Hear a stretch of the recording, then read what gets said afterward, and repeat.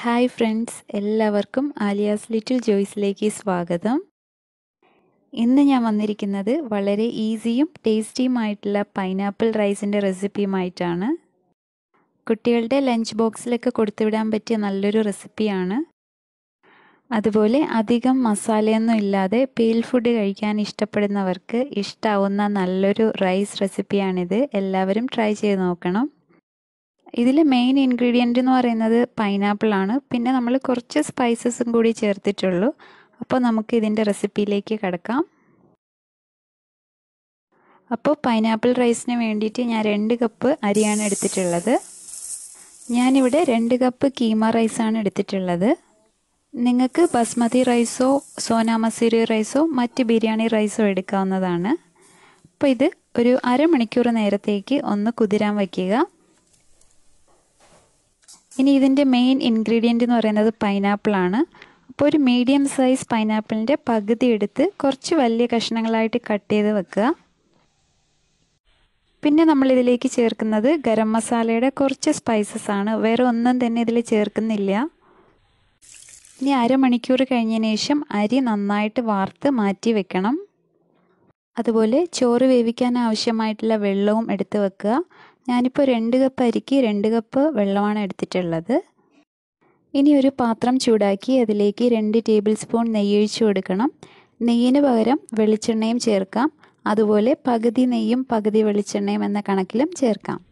ഇനി നമ്മളിതിലേക്ക് ചേർക്കുന്നത് ഒരു കഷ്ണം പട്ട, 2 ഏലക്ക, ഒരു തക്കോലം, പിന്നെ 3 കഷ്ണം ഗ്രാമ്പുവാണ്.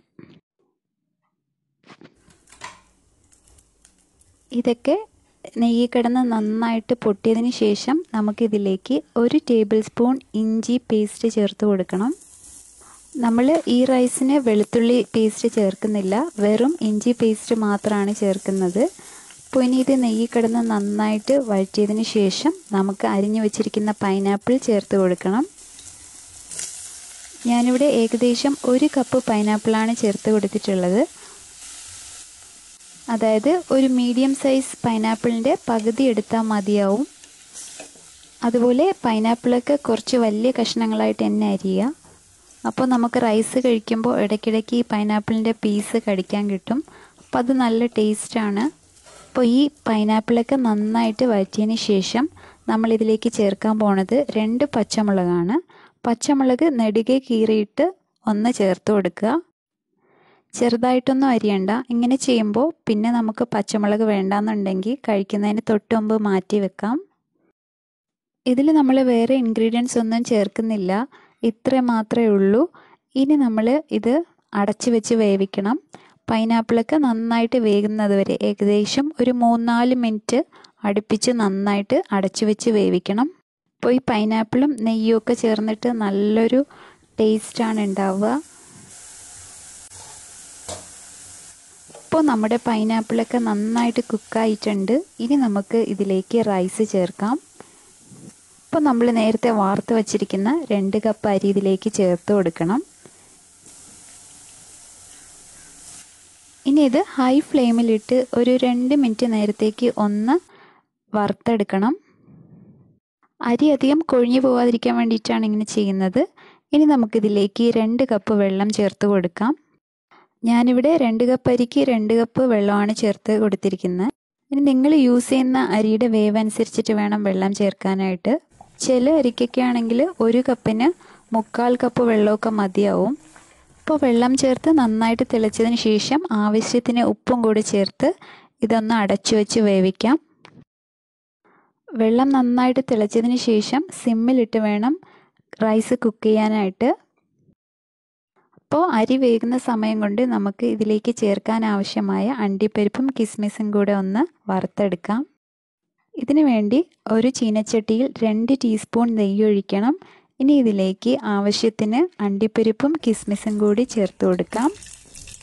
അണ്ടിപ്പരിപ്പും കിസ്മിസും ഒക്കെ ഓരോരുത്തരുടെ ഇഷ്ടം അനുസരിച്ചിട്ട് കൂട്ടിയും കുറച്ചൊക്കെ ഉപയോഗിക്കാം. അപ്പോൾ റോസ്റ്റ് ചെയ്യുമ്പോൾ ആദ്യം അണ്ടിപ്പരിപ്പ് ഇട്ട് വറുത്തതിന് ശേഷം വേണം കിസ്മിസ് വറുക്കാനായിട്ട്. അപ്പോൾ അണ്ടിപ്പരിപ്പും കിസ്മിസും നന്നായിട്ട് റോസ്റ്റ് ആവുന്നുണ്ട്.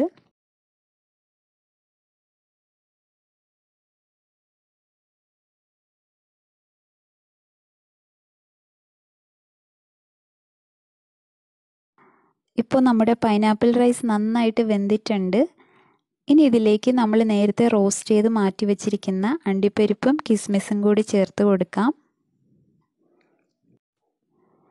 അണ്ടിപ്പരിപ്പും കിസ്മിസും ചേർത്ത് കൊടുത്തതിന് ശേഷം ഒരു 10 മിനിറ്റ് നേരത്തേക്ക് മൂടി വേവിക്കാം. അത് കഴിഞ്ഞിട്ട് നമുക്ക് സെർവ് ചെയ്യാം. അപ്പോൾ നമ്മുടെ ഈസി ആൻഡ് ടേസ്റ്റി ആയിട്ടുള്ള പൈനാപ്പിൾ റൈസ് റെഡി ആയി കഴിഞ്ഞു. എല്ലാവർക്കും ഇഷ്ടാവുന്നൊരു റൈസ് റെസിപ്പിയാണിത്. കുട്ടികൾക്കൊക്കെ ഇത് വളരെ ഇഷ്ടമാവും. അപ്പോൾ എല്ലാവരും ട്രൈ ചെയ്ത് നോക്കണം. അതുപോലെ ആലിയാസ് ലിറ്റിൽ ജോയ്സ് എന്ന ഈ ചാനൽ നിങ്ങൾ സബ്സ്ക്രൈബ് ചെയ്തിട്ടില്ലെങ്കിൽ please like, share and subscribe. അതുപോലെ നിങ്ങളുടെ സജഷൻസും ഫീഡ്ബാക്സും കമൻറ്റ് ബോക്സിൽ എഴുതി അറിയിക്കുക. അപ്പോൾ മറ്റൊരു വീഡിയോ ആയിട്ട് കാണുന്നവരേക്കും stay blessed and thanks for watching.